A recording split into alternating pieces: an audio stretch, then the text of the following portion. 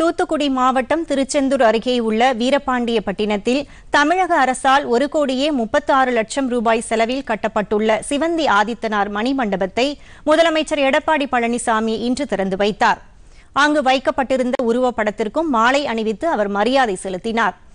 பின்னர் மணிமண்டப வளாகத்தில் அமைக்கப்பட்டுள்ள சிவந்தி ஆதித்தனாரின் சிலையையும் முதலமைச்சர் திறந்து வைத்தார்.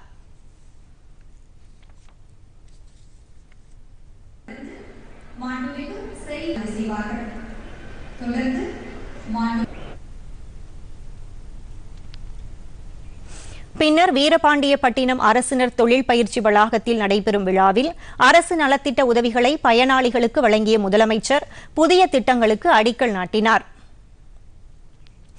இதனிடையே தூத்துக்குடி அரசு மருத்துவக் கல்லூரி மருத்துவமனையில் 14 கோடி ரூபாய் மதிப்பீட்டில் புதிய புற்றுநோய் அளவு கண்டறிந்து சிகிச்சை வழங்கும் பயன்பாட்டை முதலமைச்சர் தொடங்கி வைத்தார். இது தவிர இதய சிகிச்சைக்கான ஆய்வகம் மற்றும் இரத்த சுத்திகரிப்பு கருவிகளையும் முதலமைச்சர் மருத்துவர்களிடம் வழங்கினார்.